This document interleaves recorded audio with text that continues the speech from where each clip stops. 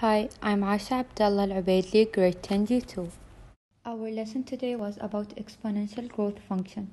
The formula of exponential growth function is y equals a times 1 plus r to the power of t. Now y is the final amount and a is the initial amount.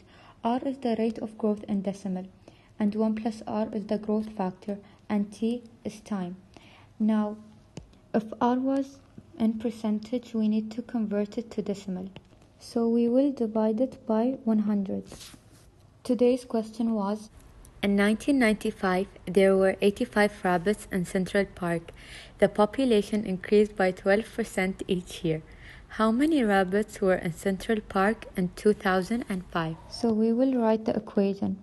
Y is the final amount and we need to know what is y. The initial amount is 85, which is the amount of rabbits. Now the 1 and plus stays the same in order for this equation to be an exponential growth function equation. Now here in this equation we have the rate of growth was in percentage.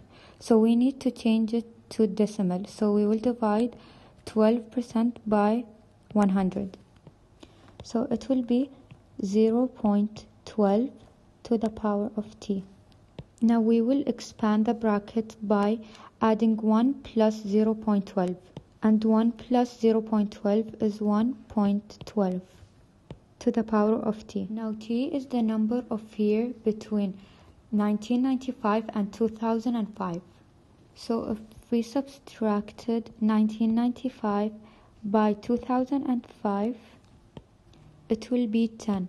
So t is equals to 10. Now the equation we have is 85 times 1.12 to the power of 10. Adding them all together will be 263.99, which is also equal to 264. Thank you for watching and I hope you understood this lesson and this question.